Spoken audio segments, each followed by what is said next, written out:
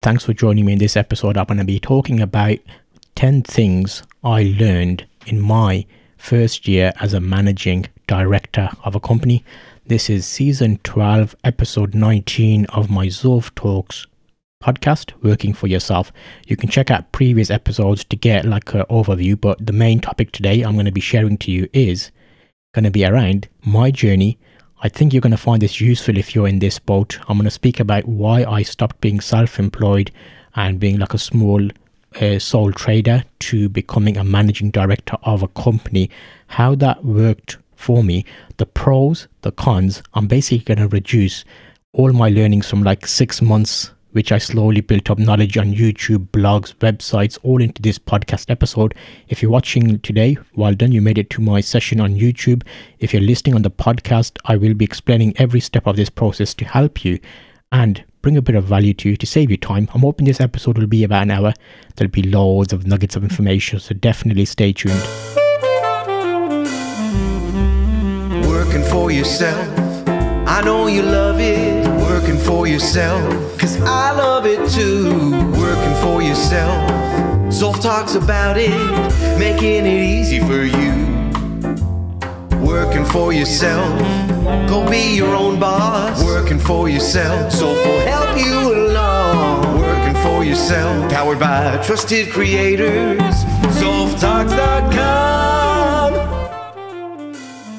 Thanks for joining me. I'm your host Zolf, and I wanted to share where I am on my working for myself journey and where I am in the process in this moment in time. I find this helps me to focus and reconfirm what I should be doing. If you're a few steps behind or ahead of me, you'll find this useful in planning your success. Currently, I've been working on setting up my company and looking at all the benefits of having this company. And where am I on my working for myself journey? I've filled out my first year of tax returns. So we've done the company's tax returns. I've done my personal tax returns. This gets a little bit confusing, which I'll cover in today's episode as well. When you're a sole trader, you do one tax return as it for like your company's profits. But when you become a company, you have your own tax returns and you have the business tax returns. So this gets very confusing. It took me like 8 to 9 months to basically get my head around this. Speaking to accountants, checking online. People explain it, but they explain it in the accountancy speak, which is like gobbledygook. They use fancy words to try and sound very like, I think that's just the arena. They have to sound that way.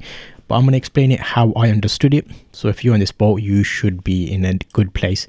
Right now, I've been testing out a lot of ads just to give you an update on my process, on my journey. So I've been doing a lot of Google ads, YouTube ads, TikTok ads, Reddit ads, and LinkedIn ads. I've spent in the region of $1,000 on all of those adverts. I'm doing some testing to find out, does it work? Is it good?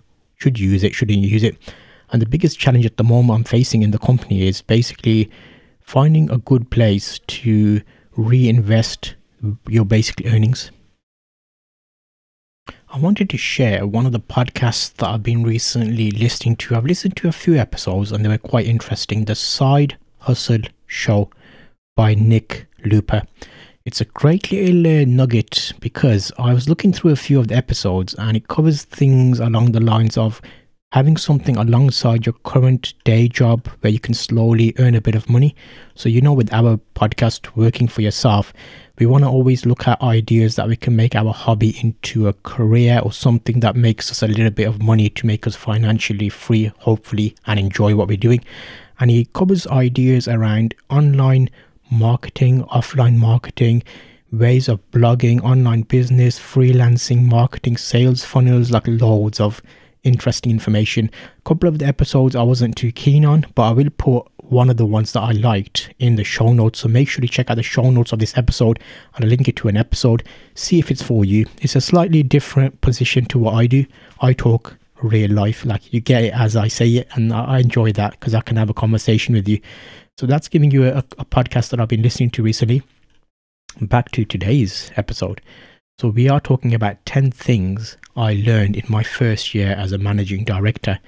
And I've got a list of items here. Again, if you sign up to the show resources, go to ZolfTalks.com.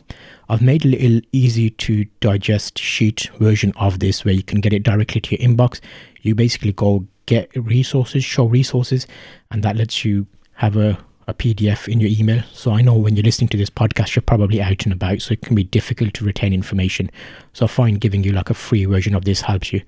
So overall, I'm going to give you a couple of things. It's easy to set up a limited company. When I say easy, it's not difficult. But what happens is the ongoing costs are higher than you would expect. So the main struggle you're going to have is keeping your business going, if that makes sense. I wouldn't say really struggle, but it is something that you can basically keep going, but it will cost you money. So it's always interesting that it can cost you money just to be able to offer your service. So where is this money? Why is this something that you should consider? So the first point, setting up the company, how easy is it? So you can go online, direct gov website, and you can create yourself as a limited company. Would I suggest doing that? When I set up my sole trader, I did do this. What I did was I went online, directgov.uk, set up all my online accounts and started using the online portal. And with your sole trader, when I say sole trader, I did an episode earlier about explaining what a sole trader is and how to set up working for yourself. So you'll find that interesting. Let me find out what episode that was so you can go back and listen to that one. So yeah, I've located that episode. It was how to start working for yourself. It was season 12, episode 11. So you can listen to that one. And if you're not currently working for yourself as a self-employed person, that one is basically explaining my process. I covered things like how to work for yourself, running a business, national insurance contributions, help and support on your business, selling goods and services, registering as self-employed, and business records if you're self-employed, how long to keep your records for, and if your records are lost or stolen or destroyed. So that was a walkthrough of the official website. I did that because I wanted you to have an understanding of sole trader. When do you set up as a sole trader? And in that one, I also spoke about if you earn over a certain amount of money, maybe you should think about a limited company. And this is basically my overview of the later episode. So again, today's one is covering your back, basically to say, this is what I did. How can it apply to you? And should you do it? So the first one, the point that we looked at is it's easy to set it up. Yeah, it is easy. But for a limited company, in most cases, you will have to have an accountant fill out your paperwork for the government. I say government, but Inland Revenue, HMRC. And that is because they use a specific portal for companies that need to submit your paperwork to HMRC. So HMRC is basically Her Majesty's Revenue and Customs. I think that's what it stands for. Correct me if I'm wrong, but I think that's right. So because of that, you will have to have an accountant. So this is where I made an episode. Is again, we talked about should you have an accountant. If you're self-employed, you don't necessarily need one. If you're a limited company, you will have to have one. There's very rare cases where you don't. And if you're making profit, you're making money, you're going to have an accountant. So there's another bit of cost there.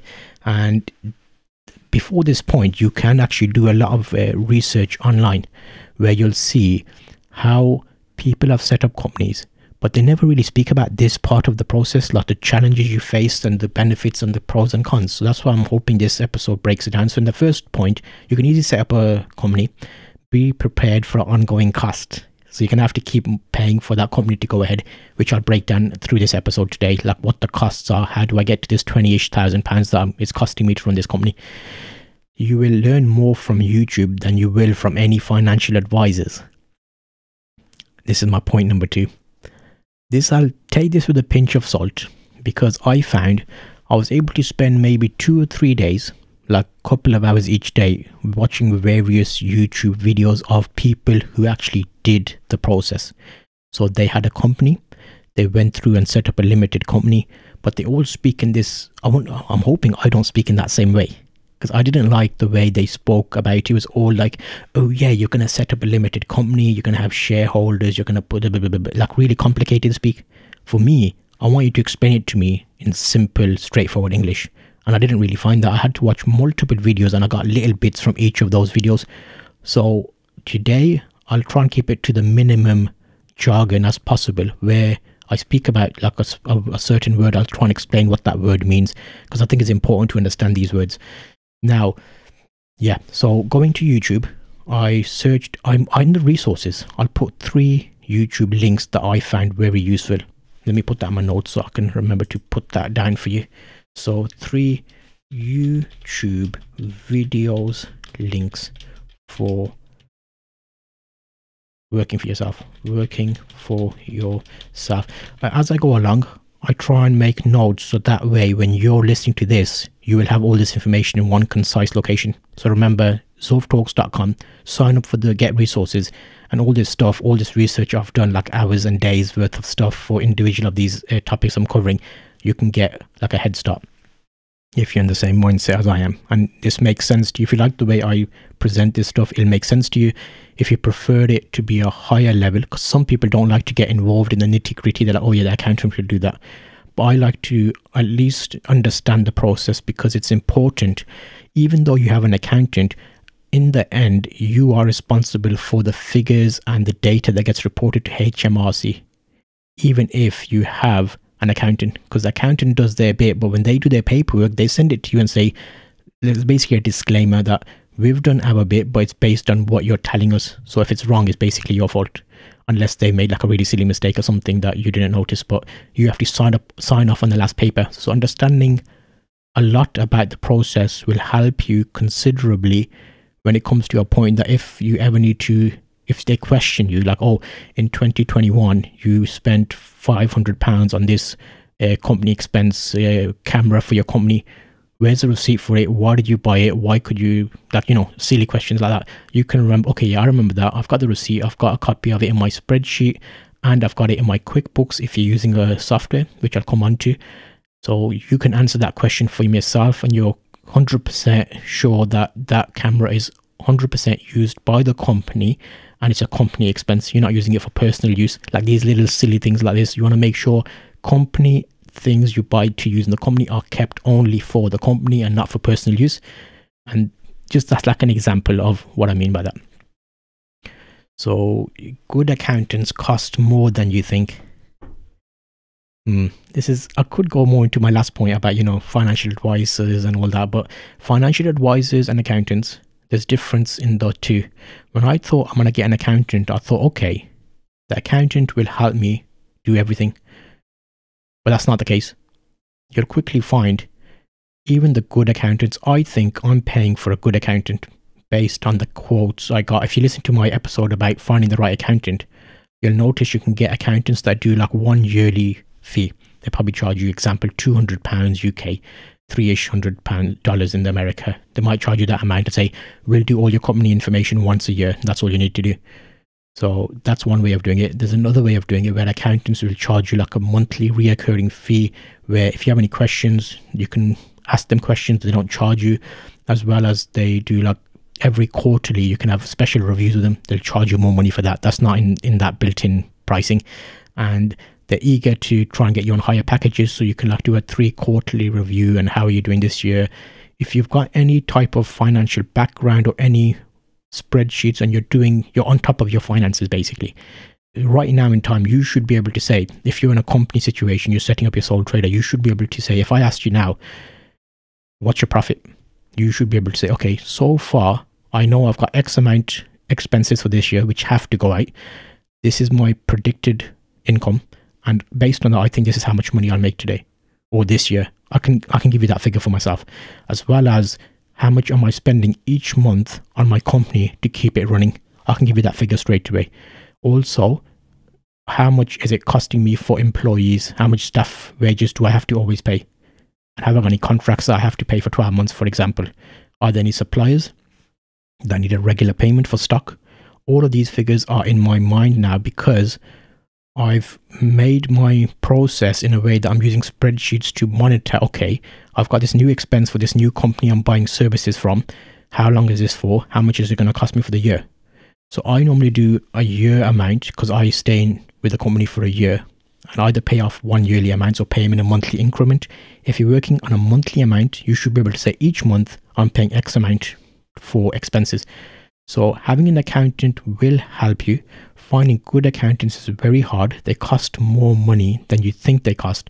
You could easily spend £10,000 on an accountant for a year, and they'll give you basic things like they'll do your company accounts, they'll do your personal accounts, they'll do your payroll, they'll do additional tasks on there for like bookkeeping, etc. I'll talk more about this as we go along. Actually, in my old episode, when I said about accountants, I covered a lot of these points. So I'll give you an overview, but I suggest listening to that episode because that will give you a nice overview of what accountants actually do. And yes, so they cost more than you think. Budget for that. So already you'll notice now, my £20,000 I'm talking about every year, a section of that money is already for an accountant just to keep the company going. So now it makes sense, doesn't it? And also it does depend how much money you're making, how many employees you've got. All of these factors are considered, well, you need to consider, which is what we talk about in my Working for Myself episode. Like, for example, if you're earning only £15,000, if you're selling £15,000 of services in a year, it might make more sense to you just to be self-employed. You can keep that nice and easy in a spreadsheet. But as soon as you start getting £40,000, £50,000, £150,000, £200,000, if you're making that kind of money, you're going to have a limit. It's more advisable that you have a limited company. It'll be more tax efficient.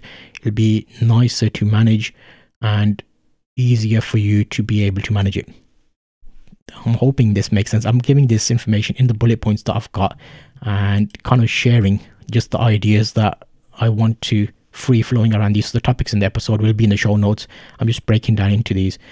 Again, it's always good to hear from you, so let me know if these make sense. I'm on all the social medias at Zulf Talks, and where possible, it's nice to get your feedback. I won't really be able to give you financial advice. I'm not like a trained professional financial advisor or anything like that. I like to share my journey and say, this is what I used.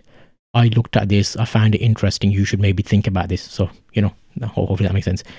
You will become a tax expert in the first year. The amount of stuff you will learn is going to be intense. When I say tax expert, what I mean is you'll quickly find out that, okay, wait a minute. So I'm buying this item. Is it a business item? Yeah. Okay. So I need to buy it in my business account. I need to keep my receipt. I need to take a photo of that receipt, upload it into the software. In the software, I need to say this item was bought on this card. I spent X amount on it. Put a description in there so in the future I know what it was I brought. Because if you spent $39.99 on some item on the receipt, without having to open the photo, in the description you can put, this was a special tripod that I needed for making my live stream for my video, which then is part of my company. Does that make sense? So becoming a tax expert in that, expert is, okay, so I bought that item. Now that goes into my company account. So if you haven't already listened back to my episodes, I talked about making sure if you've got a limited company, you have a business bank account. Business bank account means it's in the business's name. All the expenses, when I say expenses, like things you spend money on, go in that account. Any money you make goes into that account. So you've got one location, keeps it nice and easy. And you will become a tax expert in the first year because you'll start seeing things like, okay, I'm paying myself a salary from my company. Do I need to pay the maximum salary? For example, I want £40,000 a year. Let's use that as an example. But you don't want to pay yourself £40,000 as just a payment to yourself from the company. You want to do that in a more interesting way. There's loads of videos online, again, explaining the breakdown. I've got a spreadsheet. I might make a special episode directed at this because it's quite a complex topic. It took me a while to get my head around. And it's the idea of you pay yourself a certain amount of money as a salary, and then because a company, if it's profitable, you can have the company say, okay, you've got shares in my company. What that means is you own X amount of the company. For example, if I've got this pen, I could own the pen, I could own the cap. If I give the cap to somebody else, it still belongs to this pen. Not a good analogy, but giving you an example, I've got a pen here. I've taken the lid off. If I give that lid to someone, every time this pen makes £100,000, you get 10% of it, like example. So they'll get £10,000, and that's a share. So in the shares, there is a more of a detailed way of doing this. I'm explaining this how I understand it. So hopefully this makes sense. As well as if you have shares in a company, it's treated differently to how you pay yourself a dividend.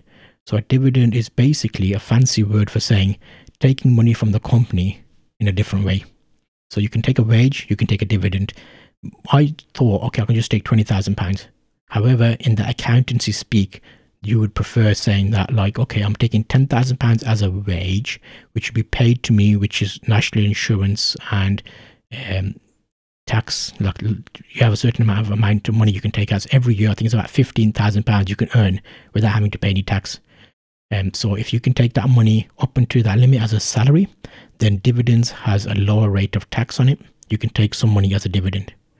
So like all of these, getting it, it's difficult to explain, but it's not difficult. It's just, it was difficult for me to understand. So I want to share that with you, that it took me a while to understand that. But once you get your head around it, I'm quite slow in that example.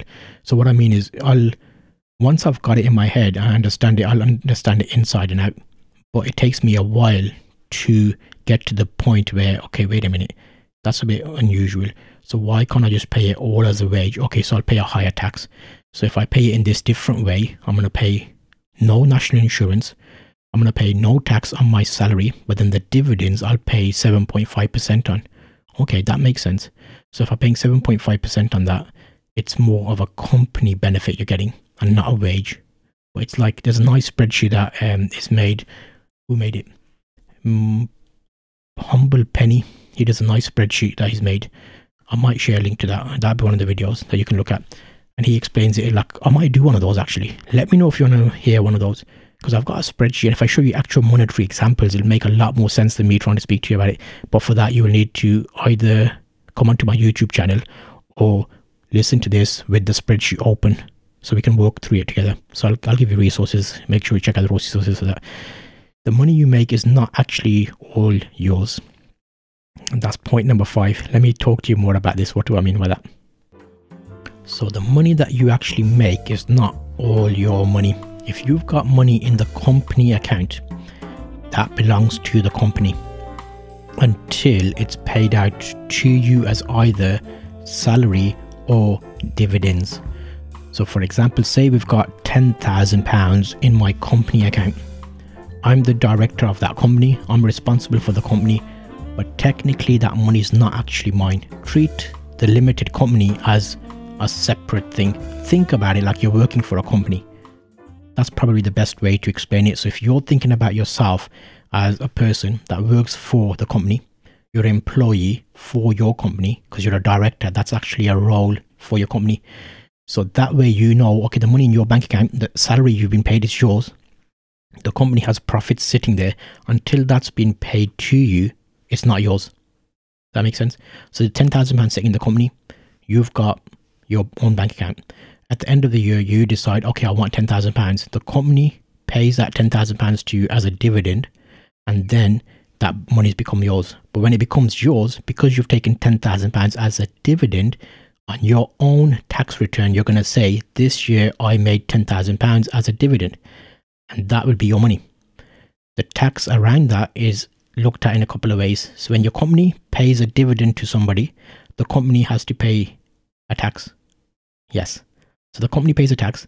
And then if you receive the money and it's over your threshold, for example, you've already earned £15,000 that year and you got an extra £10,000, you have to pay £10,000 tax on that. So in a way, it sounds like you're paying 2 taxes. But paying those 2 taxes would be cheaper than the company paying you that money as a wage. Because when you get a wage, there's a different rate of tax. When you get a dividend, there's a different rate of tax. So it's balancing up. Wait a minute. What makes more sense? Should I have 2 apples at the same time? Or should I have an apple now and then have another apple later on, which then I can eat fully and not give people sections from? Does that make sense? Me and my analogy is apples. That's a great one, isn't it? Yes. So you need to find ways to keep your profits working for you. This is an interesting one. So if you're doing well and you've got money in your bank, like in this example, if you've got £10,000 sitting in your company, and I'm saying until you've taken it, it's not yours. While it's sitting in the company account, what is it doing? It's not really doing anything for you, is it? Because say, for example, like a big company like got £1 million in their company account. You don't just want the money sitting there, because firstly, there's a certain amount of tax you have to pay on all your profits, so you're paying more money. Is there a way you can reinvest that money into something else that can make your company better? So rather than have £1 million sitting there as a money pot in my company, personally, I would look at starting up new ventures which can maybe reuse that money to make more money. Make sense? So that's a slightly more interesting way of looking at the money situation. So hopefully that ties in, because the money is not technically yours until you pay for it and the tax has been paid, etc. But while it's sitting there, can it work harder for you? And when it's being used within the company, then you've not got as much profit sitting there not earning you money. So it's a bit of a tricky way of getting around this, but hopefully I'm making sense. I am in my mind, but it can be interesting if it helps you. Let me know in the comments if you're following along. We're at point number 6 here. On number 7, you start looking at investments and ways to keep your profits working for you. So as a director, you'll start thinking, all right, you know what? I'm getting this money. It's not mine, or if it is mine, when I've got the dividend paid to me and I've got a certain amount of money that I need to live off. Say, for example, I can live comfortably off £15,000 in 1 year. Everything is a minimum. You have your own house. You don't really pay for any expenditures like cars or loans or credit cards if you're in a financially secure place. If not, look back at my episode where I talked about rebudgeting your finances and making like pots. So if you have a credit card bill, a loan, a car finance, you know how much you need to pay for that, and you have to allocate money towards that. So once you've allocated money towards that, then you start using money for yourself and your, progression and living and food and clothes and all the usual stuff. So you'll start looking for investments to keep your profits working for you. This means when I've got money sitting in my company account, fair, fine, make that work hard for me. But what about when that money is paid to me? What do I do with the money when it's in my account? Am I putting in savings accounts? Savings interest rates are really ridiculous. Should I buy something that I want to buy? Should I buy a flat? Should I buy a car? What types of investments are good? What type of investments are not good? So if I buy a brand new car, it reduces value, so I've lost money, technically speaking. So it's all a personal journey. What do you like most? I like watches, I like gear, like cameras, I like all these equipment things, but majority of the time it's all business related, because the cameras and everything else I use it for my business, solely for my business. So I'm reinvesting the company money into those bits because that is only used for the business. Apart from that, it's all dependent on your life, how you invest it. You can look at savings options. You need to get advice around what is a good savings plan for you. So maybe a financial advisor may be good. I'm going to do an episode about how I found a financial advisor and all the benefits that they can bring to you. Because right now I have some money in a cash ISA, which is like a, what do you call it in America? You call it it's like a name for it. Yes, I just quickly searched that up. You call it an IRA in America. So that's like a savings place, which is like tax-free. You can only put a certain amount of money of that each year. In addition to that, you can look at stocks and shares, cash ISAs. I use Vanguard for putting money into savings. I did an episode quite a while ago where I started putting money into that. So I might do a follow-up on that. So it's, as a director, you start looking at more interesting ways of making your money work for you. Because if you're familiar with inflation rates and how things are going when you're older or when you want to retire, things like pensions, the money you get back, you won't be able to buy the same thing that you can now. So for example, remember we used to buy lollipops. I used to be able to buy a lollipop for like 5 pence when I was a kid. Other day I went to a shop. Guess how much lollipop is? 50p for like the same lollipop. So that shows you over like a 10-year period what we were able to get for 5p before is costing us 50p in this example. Crisp packets used to be 10p. Now they're 30p, 50p. For like a Transformers crisp packet, 39 pence in some cases. So all of these things, if you think around the long-term goal, at some point what you think is good now, so say for example £100,000 now won't get you, you won't be able to buy as much with it when you're 10 years down the line, because that money is not going to be the same value, if that makes sense. But that's the inflation. I might do a separate episode again. I keep saying this, but I try and touch it until I know what you're more interested in, then I can make more episodes around that. Yes, so you will discover a lot of people talk the talk but can't walk the walk. Okay, this is point number 8. The reason I say this is, on YouTube I found a lot of people telling you to do stuff and explaining that this works, that works, but looking at what they do, they've never done that. So that's why I prefer listening to people that have maybe gone through the journey, because as you go through the journey you learn a lot more than telling people that's how to do it. So for example, in my scenario, everything I talk about is things I've personally gone through the journey of. So for example, I personally had to find an accountant, I had to look at financial advisors, I had to set up a company, I had to look at savings accounts, I had to look at investments. I went through the journey, so I understand when I go through that journey, I do a lot of research around each area, so then I can share that, okay, this is what I found useful, this is what I found wasn't useful. I don't really like to talk about or share things I haven't personally had experience with, because then I feel like I'm not bringing you any value. So yeah, that's just like a little, not a rant, but just be careful who you listen to, and not everybody is going to be right. Even in my example, what I'm telling you may not apply to your scenario. You might be in a different headspace, a different financial space than what I am. So not everything will apply. You may be more you may not be able to save money at this moment in time. You may have a lot of things that you've purchased, or you're in a place where you need to pay things back. But the goal here is to get you in a place where we can start maybe lowering some of the debt or any credit cards or any money you've got, trying to be a bit more manageable with that type of situation, so we can get you on the goal for longer term, like security net, having a bit of money for you to enjoy your life basically. You will discover, yep. So number 9 is finding staff with the basic values of employment doesn't exist. Yeah, so when you're going through your journey and as you start growing, you're going to find it's very difficult to find good staff. I struggle with this because when I worked in the financial industry like ages ago, I always worked to the best of my ability, and I did more than I needed to do, just because personally I like to do really well, like work. If I need to, like, I don't know, write something down, I'm going to make sure it's the best I can do. But I quickly learned a lot of people are out there just, you know, dodging and diving and not really telling you they can do something, but not actually being able to do it. So basically lying. So it's quite difficult to find good staff. It's just been my personal experience. I'm sure there's lots of people out there that are really good. It's just going through this scenario and finding staff, it was very difficult. Even now, there's a lot of jobs out there. If you want to find a job, you will find a job. And it's always depends. This is a whole new conversation, but I started doing paper rounds and slowly moved along to doing loads of different jobs before I was able to get a job which is more like, what's the word? Yeah, I naturally fell into my role, but it took a lot of hard work, and it doesn't sound like the people are working hard at the moment that want a role. So I had a couple of vacancies that I looked around, and it's like nobody really has that drive. If I'm there, I don't know if that's another rant. Okay, so finding staff is very difficult. The values don't exist. So I have a value in the company of we need to do everything X, Y, Z. And that needs to filter down to everybody else in the company to make sure we're all in the same page. Luckily, the team I've got is very good now because we can all have the same mindset. We're doing really good. But it's picking and finding the right people to add into the team takes longer, and finding the right people is just more difficult. And make sure you have insurance. So yes, that's a good one.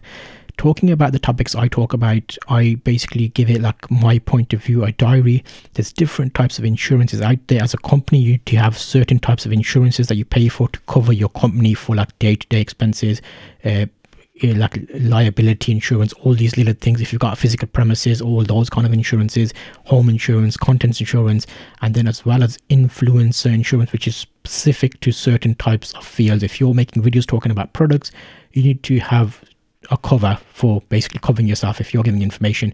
Luckily, I don't give any financial information, but I still have insurance in place in case someone ever decides to go through and say, oh, you talked about this. And the way I talk about things, I make sure I've everything set out in disclaimers. So yeah, that's something to think about.